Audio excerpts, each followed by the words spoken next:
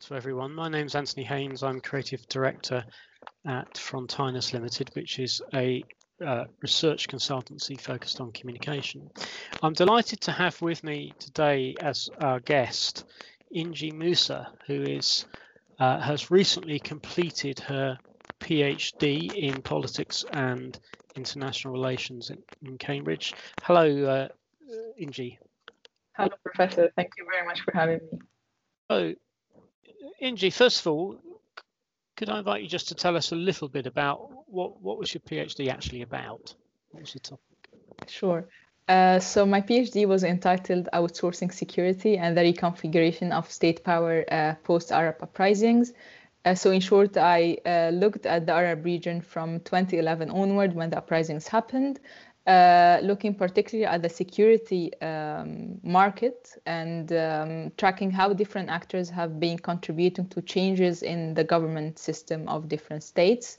My question was whether these actors have contributed to the re-establishment of authoritarian rule or the pushing for democratization. I was looking particularly at the private security industry. And my argument was more that when you had an authoritarian regime in place, they actually manipulated and used the private security actors to re-establish authoritarian rule once again. I see, thank you. And really there are several aspects of your experience of doing that PhD that I'd like to explore. The first one is the actual process of doing it. And I thought what I would do is throw at you a rather provocatively worded question and see what you want to say about it.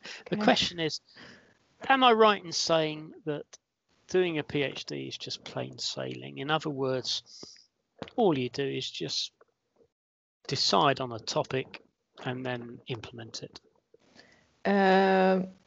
In short, I hope it was. From personal experience, it was completely the opposite. But to be fair, I think for most students, if not for all students, at least the start is clear and should be clear, because you start from where you submitted your proposal. So you have an idea, you have developed an idea of what you want to research and a rough idea of how we want to go through it to implement it, as you used the word. But for me, it was a bit of a different journey because for some administrative problems, I had to change my supervisor, change my topic, slightly, because I was so passionate to my topic, and the word passion I believe we are going to touch upon a bit later.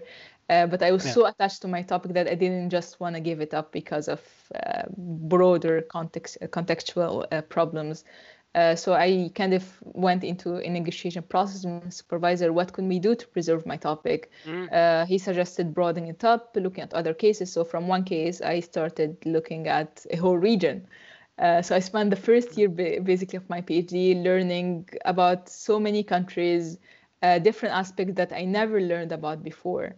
So technically I started my PhD from the second year, not the first year. But I would say that's a very exceptional case. But bottom line, definitely every PhD student journey is unique. The start might be roughly clear, but as soon as you start, there will be lots of challenges, lots of difficulties that depending on your initial state, depending on your capabilities, your self-discipline, your motivation, who's helping you, where are you in your kind of knowledge-based scale, you will be able to deal with them differently. So it's a unique experience.